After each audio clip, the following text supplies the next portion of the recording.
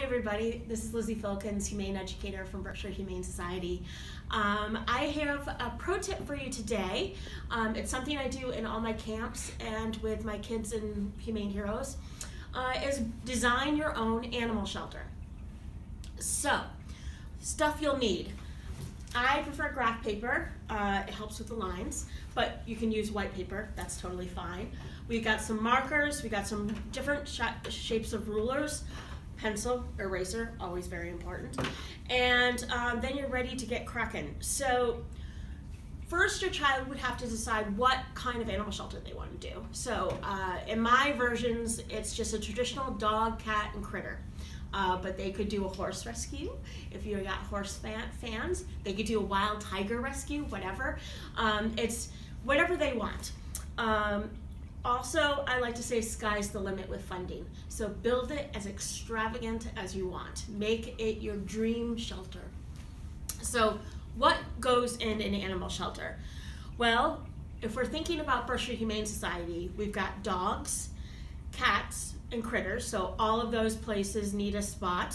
All those little critters need a spot. Then I was thinking meet and greet room, so for doggy adoptions, a meet and greet room for kitty adoptions, and then maybe a feature room for just puppies or a feature room for just kittens.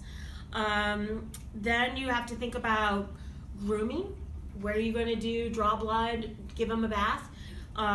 You need to think about an entrance. Is it a front desk? Is there a lobby? And then, is your shelter going to take surrenders? So with surrenders, it can be very emotional, so you want to keep them maybe in a separate private entrance. That way they don't have to interact with other people and get questioned. You got bathrooms. And one thing that we wish we always had more of is storage. I can tell you that. I know that the woman who's filming this, her office used to be a storage closet, but now it's her office. So, lots of storage. We need a supply closet, a janitor's closet, maybe an outside playpen area, and then of course a staff break room, or and you can even include a classroom like we have here at BHS.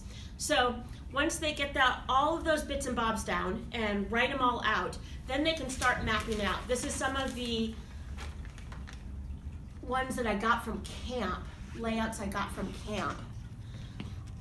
And then, oh, the most important thing is you gotta name your shelter. So it'll be the Julia's Wicked Cool Shelter. And then, if you want, you can color it in and put it on a larger white piece of paper. So this is just some fun activity that you could do with your kids. All kids love animals, at least most of them. And this would be a good activity for them to think and design and lay out their very own animal shelter.